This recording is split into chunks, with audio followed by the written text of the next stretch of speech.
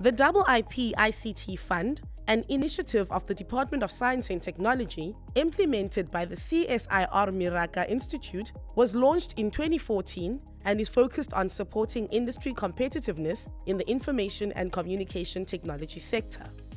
The investment has already yielded over 36 SMME startups and well over 60 new commercial products, platforms and applications. We'd like to share with you 6 success stories born of the fund. mLab is an intervention to stimulate the innovation ecosystem, facilitating skills, product and enterprise development. mLab has a strong focus on skills development, and we have partnered with the Innovation Hub and the Gauteng Growth and Development Agency to establish our Co-Tribe Academies, which teaches young people the skills to be mobile application developers as well as Agile Scrum methodologies. Over the last year, for example, we've trained over 120 young people.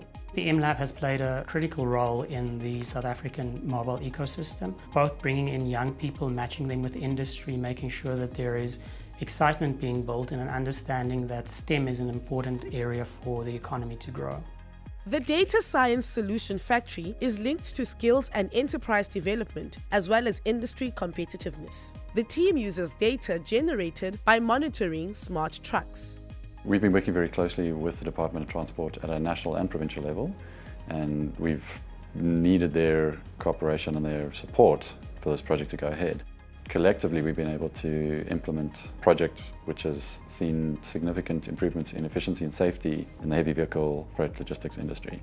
One of the shortfalls that we've had is being able to gather in the data from each operator every month, analyze it, and then provide feedback to the industry as well as to the Department of Transport.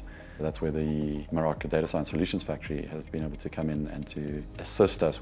The Ntsika Group has gathered top ICT skills to bring to the African continent the Internet of Things and Industry 4.0 solutions. The CSIR offered us an opportunity to participate with a technology they developed called the Early Warning Detection System, which we see as prudent in this new digital age. How do we start to discover security vulnerabilities early on a network? So we were able to extract that technology and to integrate that in some of the other technologies that we have to address the security problem in this new digital world. And what has excited us on this journey with the CSIR is that we have a complete system dedicated to this digital and IoT worlds, which is also one of the first in the world for us to take to market.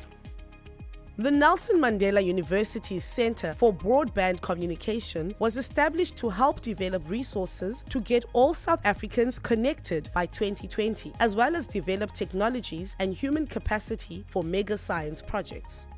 In partnership with Cisco, we've been able to make an extremely valuable contribution towards training students and really getting very skilled expertise in the country for achieving the important technical goals, specifically to do with the square kilometre array. Our contribution has been significant in assisting the SKA South Africa team with developing the technologies to make the Meerkat and the SKA telescopes operational. Working on the IIP funding has allowed me great opportunities. From a town where science is not even recognized as a career, for me to come in now, be exposed to such research, it has allowed me an opportunity to even expose other kids to that field. Psybergate has worked with the CSIR on its Micro Enterprise Multimedia Engine, or MEME, platform to develop added value services. Getting involved in the mobile IPTV space in itself was exciting. It's a new area, so it gave us exposure to not just the media space, but the broadcasting space. And then as a software development company, it gave us obviously experience around the technology we built. We designed, spec'd some very interesting add-on services. We built mobile applications for various kinds of clients, and then we built some back-end software. One of the objectives of the IIP Fund is to attract multinationals to co-innovate. IBM came to the party to co-invest in ICT R&D and help develop skills for industry.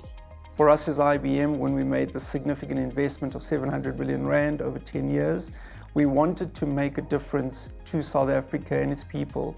In the research lab where we currently sit, We have the wealth of IBM intellectual property, which is available to South Africa, and through the partnerships with the DST and the CSIR, we make sure that we focus on innovative technologies which are dynamic, that have the ability of changing the world. This year is largely focused on the development and co-creation of IP with small business beneficiaries that they can take to the market and commercialize, thereby creating jobs and increasing revenue. The partnership with Sentech is focused on growing the telecommunications sector, rolling out digital broadcasting and helping to narrow the digital divide. Sentech's interest in the Industry Innovation Program was mainly due to the fact that it focuses on the roadmap towards emerging technologies and convergence of technologies using ICT. It has always been Sentech's intention to explore convergence of broadband and broadcast as a way of sustaining the business and as a way of countering technology disruptions. The innovative future thinkers featured in this video are at the forefront of driving the change we want to see. They are the pioneers of tomorrow who will ensure that we move South Africa and the continent forward.